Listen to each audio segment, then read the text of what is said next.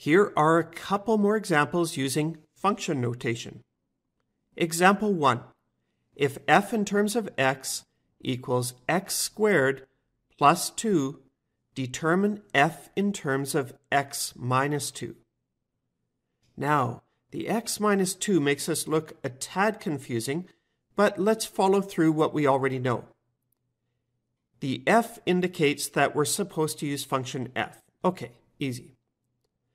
When we have something in brackets, we're supposed to replace the variable in our function, f in this case, with whatever we're given. In the past, we were given numbers and then variables, but in this case, it's a mix. Let's just do what we know. So let's replace the x in the function with x minus 2. So we have x minus 2 squared plus 2.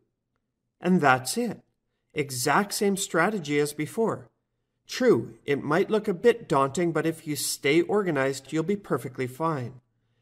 To finish this one up, we could just do some algebra to simplify it a bit. Example 2. If f in terms of x equals x squared plus 2 and g in terms of x equals x minus 3, determine f in terms of t plus g in terms of t minus 2. First, let's lay out our equation. F in terms of t, and we replace the variable here, plus g in terms of t minus 2, so we put the g function in place, t minus 2. And we'd have, in brackets, t squared plus 2 plus t minus 2 minus 3.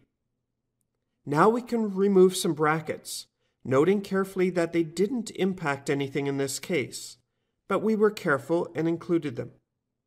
And we have t squared plus t minus 3. That's it. Exact same strategy as before.